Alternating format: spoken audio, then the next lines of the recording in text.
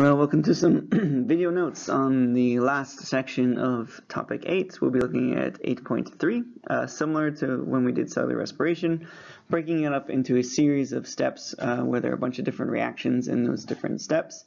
We're going to do the same thing for photosynthesis. So we're essentially going to divide it in half, dividing it in between the light-dependent reactions and the light-independent reactions. And so this first video will just be looking at the dependent reactions where light is the primary reason why the whole reactions are occurring. You have failed me for the last time. We've got a lot of content that we're going to go through, mostly about half of the material on this slide. We're going to be looking at our light and dependent reactions and how the thylakoid membrane is structured. We'll be talking about NADP and ATP, which is an electron transport protein, and of course ATP is a source of energy. We'll be talking about the absorption of light by what we call photosystems. We'll be talking about photolysis, which is where we use light energy to basically split water into oxygen, hydrogen, and electrons.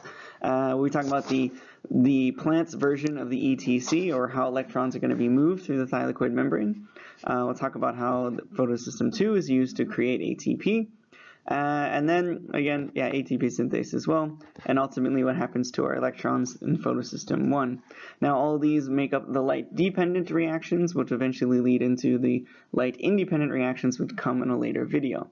We'll also, in addition to this, first be looking at just some general information about the chloroplast, how is the chloroplast shaped, and what does it have, why is it structured the way that it is in order for it to do photosynthesis. So just to make sure that you're all understanding what we're talking about when we talk about photosynthesis, to go through this equation again. So you should memorize this equation, so maybe you can pause it and just kind of write it out and see if you test yourself.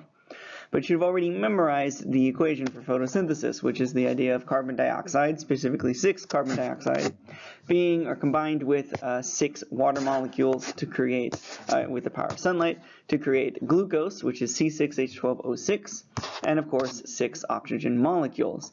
Now, the thing that we think about is, where do these reactants actually end up in terms of our products? Our carbon actually ends up going through the process of carbon fixation. So the CO2 that's in the air around you ultimately gets put into the fats and proteins and sugars that you eat. So that's how the cycle of carbon is being maintained. The oxygen that's in CO2 also ends up as the oxygen inside of the sugar that you eat. And the hydrogen that's in the sugars that you eat comes from the water that is around you. And so ultimately your source of oxygen is from the water when it goes through the process of photolysis. So this is our general structure of photosynthesis, our just general equation. So make sure you understand the products and the reactants, and as we move forward, you're going to see the specific steps that are happening here, and there are a lot of steps. Now, just like when we talk about the mitochondria, if you're going to understand what's happening when we go through the light-dependent and independent reactions, you need to know the lingo of the different structures, the different parts of the chloroplast. So, you should be able to label a diagram or draw your own diagram and label it. We start on the outer part of it. We have what would be our series of membranes, are an inner and outer membrane, which we can collectively just call the envelope. So our envelope or outer and inner membranes. Then we have the open space that's on the inside of the chloroplast, which is called the stroma. So if you remember, for the mitochondria, we called this the mitochondrial matrix. For the chloroplast, it's called the stroma. This is where we would find ribosomes and the DNA, because remember, just like the mitochondria, chloroplasts used to be prokaryotes before they went through the endosymbiotic system of becoming a living, functioning part of eukaryotic cells. They used to be independent, so they have their own ribosomes and, in fact, their own DNA as well. The stroma is also going to be the location of the light-independent reactions. So in the next video, we're going to talk about lots of things happening in the stroma. The dark green foldy lines that we see inside, that's the thylakoid membrane. And then when we take those membranes and we fold them back and forth on each other, we can create little stacks that we call granulum. So the thylakoid membrane, as you're going to see today, is going to be the site of the light-dependent reactions. And just like the chloroplasts, which have the folded inner membrane back and forth forming the cristae, More folded membrane means more surface area, which means more chemistry can be happening at the same time, which makes the mitochondria more efficient. The same thing applies to the chloroplast. The reason why the thylakoid membranes are folded back and forth like that, the reason why we have granula forming in the chloroplast is to increase the amount of surface area, so there's more light-dependent reactions happening at the same time. Then sometimes you can see sometimes they show up very, very dark depending on the image, or sometimes they show up like lighter images or light spots if the image is colored. But those are also what we would think of energy supplies. So remember, again, the mitochondria and the chloroplast used to be prokaryotes. They're independent living organisms. They also have the ability to just kind of store energy in the form of oil droplets or starch grains. And so we can see some of the products of photosynthesis being kept inside the chloroplast, not really going out to other parts of the plant. As a source of energy for the chloroplast, as it goes through this process, it's going to need some energy as well. And at points when the sunlight's not very bright, or it's wintertime and they're going more dormant phase, possibly the chloroplasts are going to need additional help and start breaking down their own energy source that they've been building up over time. So the key thing when we talk about photosynthesis is that because we are breaking it down into two sets of reactions, the light dependent and the light independent, you need to understand what are the reactants and what are the products of both of them, and then that will help you link them together. It's very similar to the idea of cellular respiration. We talked about glycolysis. Glycolysis was going to create pyruvate, which is then going to have to be used by the link reaction. In the link reaction, we end up with acetyl-CoA, which is then going to be used by the Krebs cycle. And then all three of those things are producing NADH and FADH2, which will then be used by the ETC in order to make lots of energy. So there's going to be numerous steps going through the process of photosynthesis, and so we need to make sure you understand what are the reactants and products at the different points in these steps. So our light-dependent reactions are where we're going to see photolysis and photophosphorylation. So photolysis, of course, is the breaking of water using light energy, and photophosphorylation is the idea of something being phosphorylated, substrate-level phosphorylation, but because it's mostly driven by something that its ultimate source comes from light, or the ultimate reason for it comes from light, they call it photophosphorylation because it's kind of powered by light energy, or radiant energy. So that means through this process, what we'll be getting is water will be going in. We're going to be using an electron and hydrogen carrier, which is NADP+. So if you remember NAD from cellular respiration, right? NAD, right? It's the same exact molecule. Almost the same exact molecule, slightly different, but it does the same exact thing. It's there to move electrons and hydrogens around and protect them so that they only get used in very specific chemical reactions. However, for photosynthesis, the molecule is slightly different, and so we also add this P onto it to distinct whether or not we're talking about cellular respiration or we're talking about photosynthesis. Now, this is very important. Do not make this mistake on an exam. If they're talking about cellular respiration, it's NAD.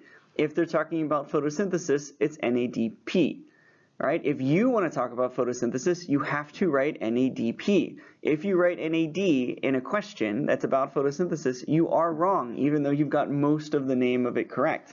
So you need to make sure you're very careful about talking about this molecule because it is, again, very similar to the one we talked about in cellular respiration. Sorry. And then we also have ADP because we're going to phosphorylate it to make ATP, to make some energy that we can use later. So coming out of this, we'll get oxygen, right? So the oxygen from water ends up in the O2. We're going to end up with some NADPH, so the electrons and the hydrogens are going to end up here in our NADPH. And then through this process, we're going to generate a little bit of energy, and we're going to have an ATP synthase convert ADP into ATP. All right, so we have oxygen, NADPH, and ATP. Now, ultimately, oxygen is going to get released, right? So the oxygen can be used for aerobic respiration in the mitochondria, but plants are not very metabolically active. They grow very slowly. They don't have a lot of movements like we do. So most of the oxygen actually becomes a waste product. They don't really need it. So they open up their stomata and eventually the oxygen just diffuses out of the plants. And that's great for us because that's what we really need in order to stay alive. But the NADPH and the ATP are important, and we're going to use those as the next part in our light-independent reactions. So in the light-independent reactions is where we see carbon fixation, the building of carbon molecules, the Calvin cycle, and ultimately the synthesis of glucose or fats or proteins, basically any type of source of energy. Again, to keep things simple, we're going to just stick to glucose as our example. So carbon dioxide is going to be part of this. That's our source of carbon and our source of oxygens in order to make the carbohydrates. NADPH from our light-dependent reactions are going to come down, and the energy source, ATP, is also going to come down and do those series of reactions. So now that we've got those, ultimately when we get out of this is glucose phosphate, which is the building block for making a glucose. It's not necessarily the full glucose. Glucose phosphate. It's the beginning part of a glucose, right? So then we can use that energy, that phosphate energy, to start building a molecule like sucrose or something. We can add the glucose onto other glucose, for example. But ultimately, we end up making a glucose. We end up making NADP+, right? We get it back so that it can be recycled back into this process and be reused again. And we end up with ADP because we use the energy, so we also can recycle the ADP back into this system. So we constantly are using water and oxygen and CO2, water and CO2, producing oxygen, and then we cycle the NADP and the ADP through this process to ultimately end us with glucose that we need in order for the plant, to produce energy and survive, or nutrition and survive. So now let's start into more detail about what's actually happening during the dependent reactions. So essentially, light-dependent reactions, we say that they're light-dependent because they are dependent on light. If light is not present, the whole process shuts down. So plants are only able to do the light-dependent reactions when there is enough daylight around them, enough sunlight, or enough artificial light if they're growing inside. And so what they will use the light energy to split water, right, through a process called photolysis. And by doing this, it will be able to get the hydrogen ions, or it will be able to get energy containing electrons, and it will use those to form NADPH and ultimately ATP through ATP synthase, so that those can be used in the next series of reactions, the independent reactions. So NADPH, and then we also produce oxygen as a waste product. So light's coming in, it's going to pass through the plant, it's going to pass through the leaves, it's going to pass through all of the plant cells. Light's pretty good at moving through material. It's got a lot of energy in it. It's going to pass through the chloroplasts, through the outer membranes, and then it's going to hit the thylakoid membrane. And the thylakoid membrane is where we have this, a series of photorecepting systems. And those systems are going to be able to use the light energy as it moves through the plant material, as it moves through the membranes, to order to power everything that we're going to talk about in the next few phases. So water comes in, but ultimately oxygen is what's going to be leaving. NADP plus is going to come in, but ultimately NADPH is what's going to be leaving. And of course ADP is going to come through and create ATP. So now we need to zoom in on this and talk about what is actually happening in this membrane and go through the individual steps of the light-dependent reaction. So we're going to zoom into just a single part of the thylakoid membrane. The thylakoid membrane has these, proteins in this kind of setup repeating, over and over and over again, thousands and thousands of times. So we're just going to look at one section, one series of proteins, and talk about what's actually happening as we go through this process. So it's in the thylakoid membrane, so that means we have the stroma on one side, right, the open space, and then we have the inner thylakoid membrane space. So just like we had the inner membrane space in the mitochondria, there is an inner thylakoid space. So this would be a small little gap, and then here might be this yellow line being the membrane of the other side of the thylakoid, if it was like a nice extension, right? And then we'd have more proteins and things like that in this side, like this, right? So it might have something like this, on the other side. So the thylakoid membrane is just a really, really small space in between, thylakoid space is just a really small space between the membranes, and it's there also to help maintain concentration gradients, which you're going to see as we go through this whole process. And so this should actually start to seem really, really similar to how the ETC works. So first in our system, we have PS2, which actually doesn't mean PlayStation. It means photosystem, photosystem 2. Now, you're probably wondering, why does it start with photosystem 2, and later you're going to see there's a photosystem 1. It's because photosystem 1 was discovered and understood first, and so they thought, oh, this is our first photosystem. And then later they discovered and understood photosystem 2. So since they named one 1, they had to call the other one 2 because 1 came first. But actually, you're starting with photosystem 2, not starting with photosystem 1. Next to photosystem 2 is going to be a proton pump that's going to be responsible for moving hydrogen ions across the membrane in order to create a concentration gradient that will be used by ATP synthase. Then will come photosystem 1. Photosystem 1 is going to be responsible of working with another protein called ferredoxin here. And so together they will produce NADPH. They will take used hydrogen ions and NADP+ and combine them to make NADPH. And then finally we have ATP synthase, which of course is responsible for generating ATP. So we have these two in the beginning. Their role is to set up concentration gradients and to get things ready for the later two, these ones, to create NADPH, and ATP. So now let's look at the individual steps that each one of them are going to go through. What are the actual processes of the light-dependent reactions? So first, it's all going to start with light. And so inside the photosystems, we have chlorophyll, which, remember, those are those pigments. There's actually lots of different pigments, but the main pigment inside our photosystems are going to be chlorophyll. And so chlorophyll is going to be able to absorb light energy. As light energy hits the chlorophyll, rather than it passing through it or reflecting it, it will be absorbed into the molecule. And when this happens, there are electrons inside of the chlorophyll that the chlorophyll is kind of holding on to. And so it will energize these electrons through what we call photoactivation, right? Activation like being energized, right? And then photoactivation meaning that light is the one that's causing the energy to occur. So when this occurs, the electron is going to basically just become a high energy electron. And so then we can use the high energy electron moving through the thylakoid membrane, being passed by a series of proteins, just like we saw in the ETC. We can use that energy in order to power the next part, which is our protein pump, which is going to move hydrogen ions from one place to another.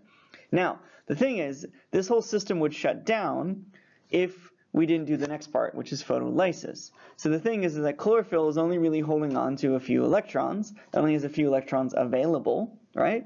If it does this photoactivation, this electron is going to leave the chlorophyll. And so if it leaves the chlorophyll can't do this again because it just lost the electron that it needed in order to do the photoactivation. So that's why it's really important that the next part also occurs. So what happens as well is, because of this high energy electron, this process going on inside the chlorophyll, we also see the process of photolysis. And so there's an enzyme attached to the photosystem 2, and it's a hydrolytic enzyme, which means hydro meaning water, lytic meaning to cut. So it's an enzyme that will cut water.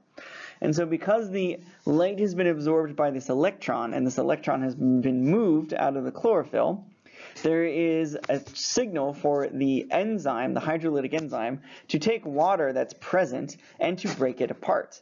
And by doing this, by photolysing the water, it breaks it up into an oxygen and hydrogen ions, and then the electrons that were present on the hydrogen atoms, each of the electrons, so 2 electrons, will go into the chlorophyll to replace the electron that we lost.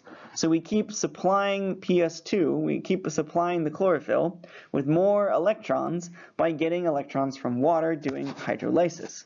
This is also important because we get a bunch of these hydrogen ions, which we're going to need in order to power ATP synthase later on. So it's also great, not only are we getting electrons replaced, but we're producing hydrogen ions, which are necessary for making ATP. Ultimately, when 2 oxygen atoms are present, the 2 oxygen atoms will come together to create O2, and then that becomes oxygen gas, and oxygen gas can either leave the plant or it can be used by the mitochondria. the energy electron that was in our chlorophyll, as it passes through the membrane, it's going to release that energy. And here it's going to hit our proton pump. And the proton pump is important, don't get them confused. It's going to take hydrogen ions from the stroma and move them into the thylakoid space, from the stroma to the thylakoid space. So this is going to start to create a concentration gradient. Here we would have a very low concentration because we keep removing hydrogen ions. Here we'd have a very high concentration, not only because we're moving hydrogen ions into this space through active transports, but because of the extra hydrogen ions that are coming from the photolysis of water. So we will create a very, very high concentration gradient between the thylakoid space and the stroma because of this proton pump and because of photolysis happening inside the thylakoid space here. So ultimately, those proton pumps, as they build up inside of the thylakoid space, they're going to be responsible for generating the energy that will turn ATP synthase and make ATP later on.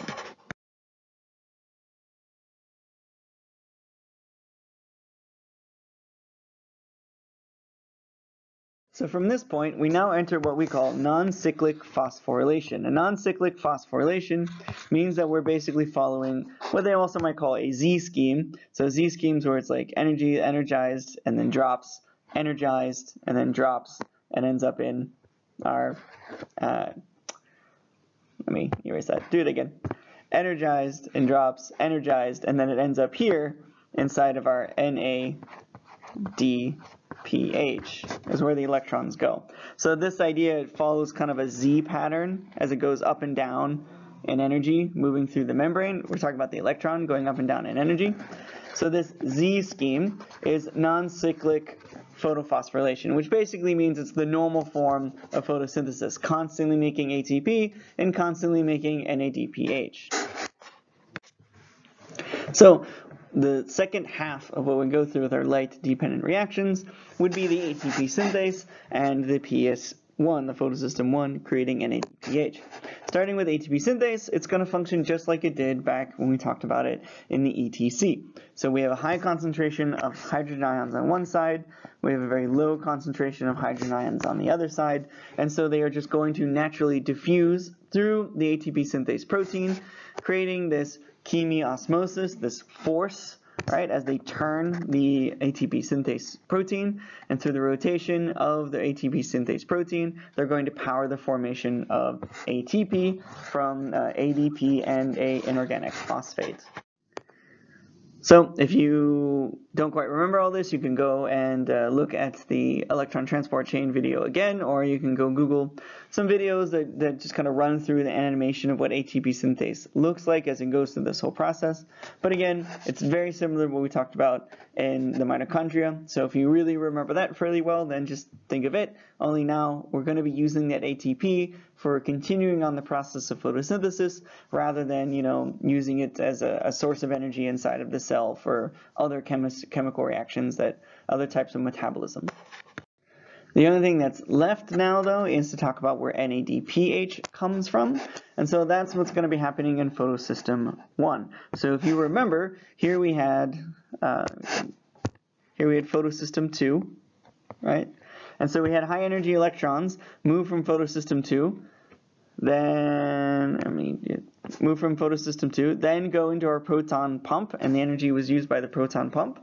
And so that electron continues on, but there's not a lot of energy left in it anymore because we used that energy in order to power the proton pump that moved hydrogen ions from the stroma into the thylakoid space. So we need to re-energize these electrons.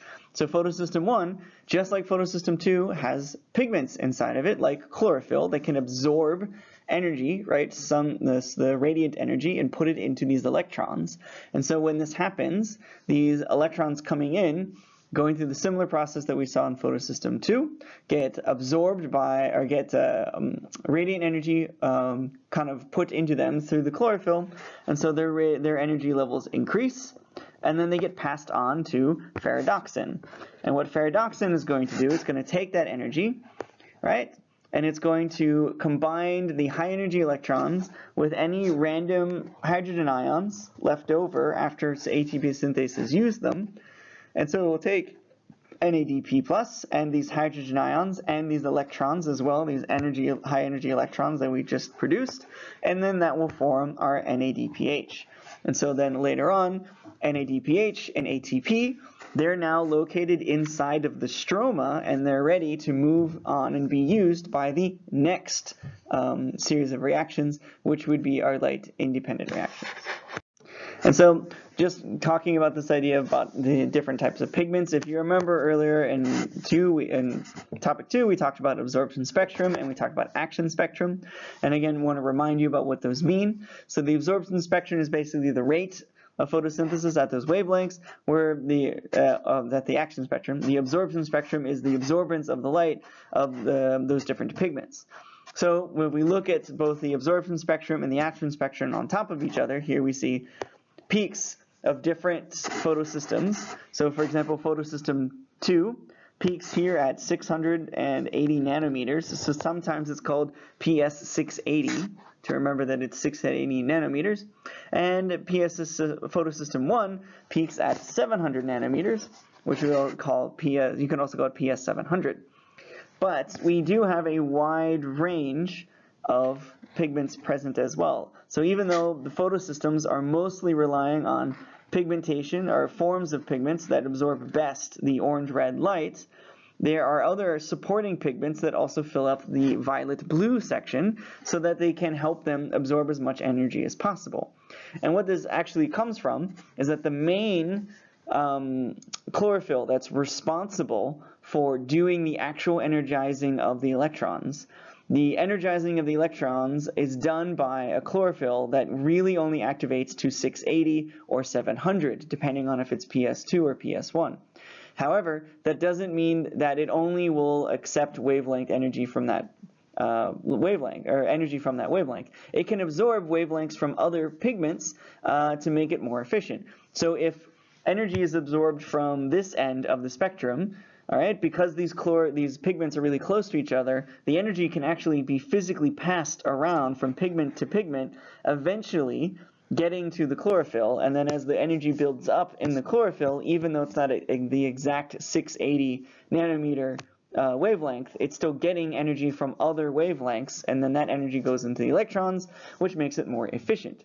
So that's one of the reasons why plants have so many different pigments, is because really the photosystems are only really working at their optimum at 2 specific wavelengths, but they can still absorb more energy from around them from different wavelengths by using these supporting pigments.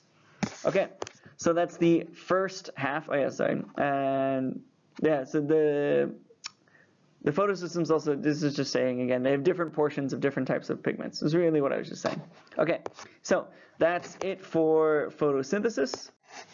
Not photosynthesis, that's it for the first part of photosynthesis, the light-dependent reactions. So now we're going to move on to light-independent reactions, and if you have any questions, please let me know.